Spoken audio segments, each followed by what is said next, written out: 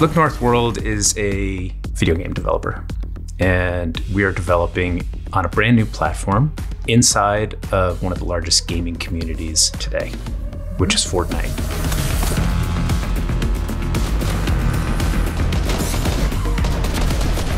I've been making video games for about 30 years. I started my career founding Bungie Studios, and I think this is the future.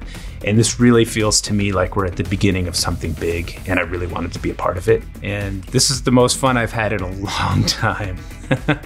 And we're very excited to be early on UEFN, and we jumped at the opportunity to be building here. It is a very fast environment, which allows us to iterate very quickly. And that iterative process is really what gets you from good to great and great to amazing.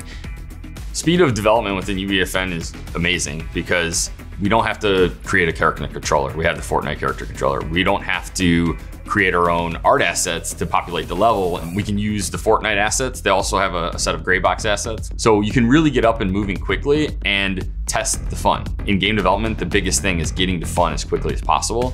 And if you can start playing a map in 1 day, 2 days, and start testing that fun like that quickly, it's a game changer. I've never seen taking an idea from concept to putting it out to iterating with the community in just a couple months.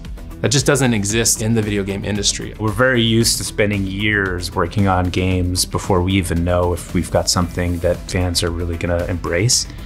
And on UEFN, it's so much faster.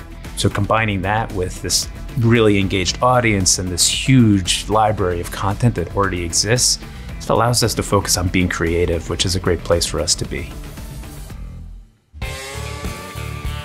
Outlaw Corral was Look North World's first island, which we launched pretty much the day we started the company. And it really came out of our desire to bring something that was just pure fun to players. So it's a series of shootouts. Imagine being in the Old West and squaring off against your foe in a shootout.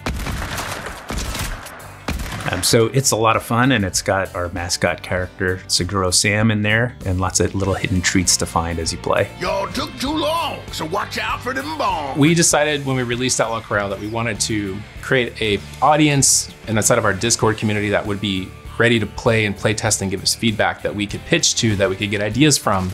And to have over 25,000 people in our community just a few months into a company is pretty unheard of in the video game space. To have revenue coming in just a few months is unheard of in the video game space.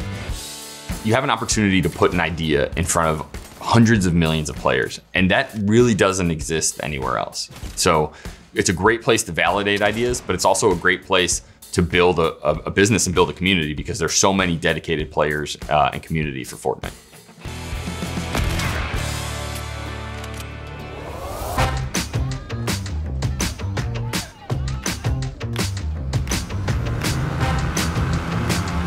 We've got our second island out, Carrera Coast. It's really an homage to some of our roots. It's 6v6 team deathmatch in a brand new map, which we designed it with a modder from the Halo community. Our map is very meticulously designed. The sight lines are all verified and tested over and over again.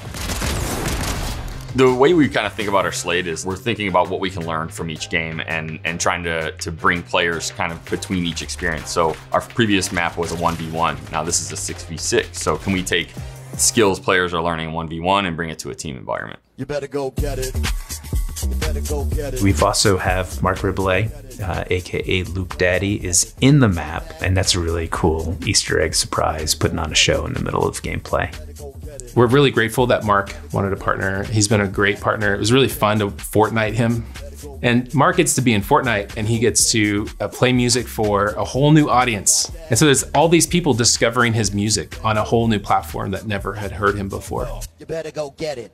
For me, it feels like, oh, I get to grow with this audience because I'm learning with the audience and I'm listening. And as a game maker, it's gonna allow me to be relevant for the next 10, 20 years.